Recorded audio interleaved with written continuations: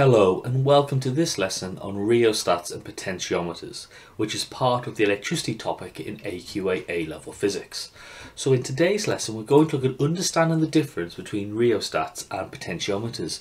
So if we've been successful and learned in today's lesson, we've been able to understand the difference between potentiometers and rheostats, detail when potentiometers and rheostats should be used in electrical circuits, and then finally detail the advantages and disadvantages of potentiometers and rheostats.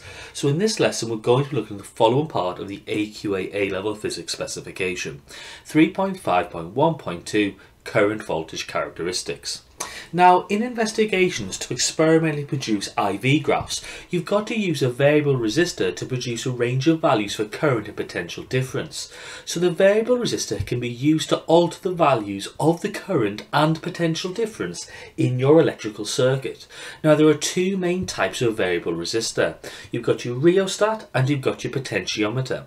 Now, rheostats are variable resistors with 2 electrical connections, and potentiometers are variable resistors with 3 electrical connections. Now, we tend to place rheostats in series with the load in an electrical circuit, whilst for potentiometers we connect them in parallel with the load in the circuit. Now, just to clarify, the term load in an electrical circuit means the wanted output of that electrical circuit.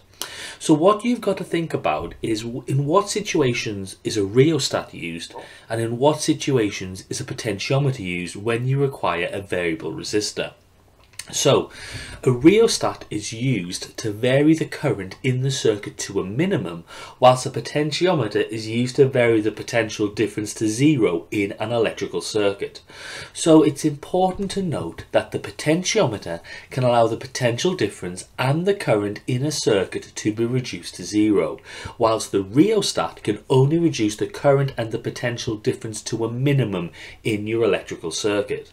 Now, the reason for why this is that the rheostat is placed in series in an electrical circuit, whilst the potentiometer is placed in parallel in your electrical circuit. So when placed in series, a component has to always take a proportion of the potential difference output of that loop in the electrical circuit, unless it had 0 resistance, which in the real world is never going to be the case. Now, because the rheostat is placed in series in your circuit, that will cause a division in the potential difference of that circuit. It will divide the potential. So what this means is that the rheostat will always take a part of the potential difference, so the circuit can only ever be varied to a minimum and not to 0. Now, the advantage of using a potentiometer in an electrical circuit is that the current across the component and the potential difference across the component can be reduced to 0 because it's in parallel with the output, so therefore this gives a smaller error in any measurements taken.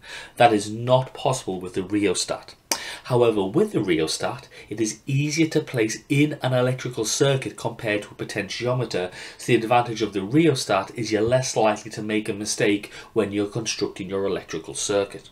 So to summarise what we've looked at in today's lesson, we've looked at the idea of rheostats and potentiometers, the uses of rheostats and potentiometers, their placements in electrical circuits, and the properties that each one have.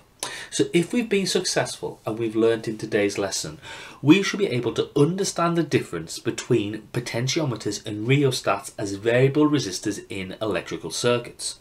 We should be able to detail when potentiometers and rheostats are used in electrical circuits, and finally detail the advantages and disadvantages of potentiometers and rheostats.